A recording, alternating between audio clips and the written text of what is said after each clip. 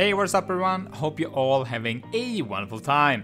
Here we just have a quick guide on how to tame yourself some monkeys. And these are going to be very useful, especially towards the mid-game, as we'll gather bananas and pineapples for you, which is going to be needed for different kinds of food dishes, and also to be able to get yourself honey and also bee wax, which is a must-have later on to progress your tribe.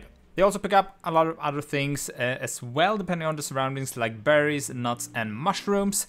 So for the monkeys you want to be at awareness level 10, and that's for the monkey storage nest, where they will store all the items that they pick up. And to tame them you will need to have a small trap and also some bait like nuts, which probably going to be the easiest one of all of these to get, at least early on. And you can find them all around in the rainforest.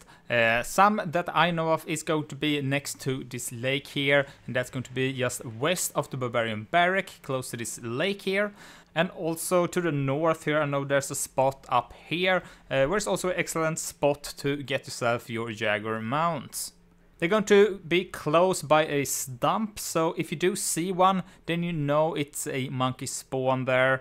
And to tame them, it's super easy. You just put down the trap and also add some of the preferred bait as well and add to the trap, and then you just have to wait for them to basically enter. And you don't need to stand on a safe distance or anything, they just don't care. If you got yourself a llama with a wicked basket on it, you can put them into that and use llama as transport. You will need to be at awareness level 15 to be able to make the saddle for the llama though. I'll put a link in the description to one of my other videos where I go over where and how to get them.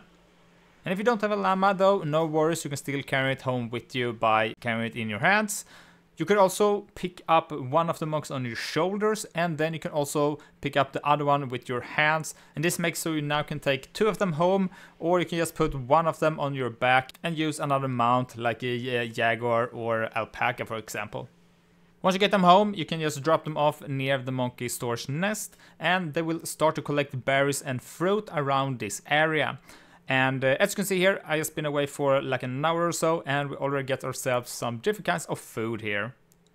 Another great thing about the monkeys is that you don't have to worry about feeding them. Everything that they gather they will eat for themselves.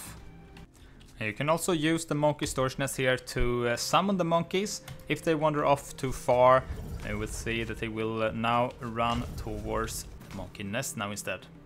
And one thing I recommend that you do is, if you go to the monkey and go to behavior settings, enable auto eating, and here this bar here, adjust this to 80%, and this will just make it so their mood will not drop too low, and basically make it stay up all of the time.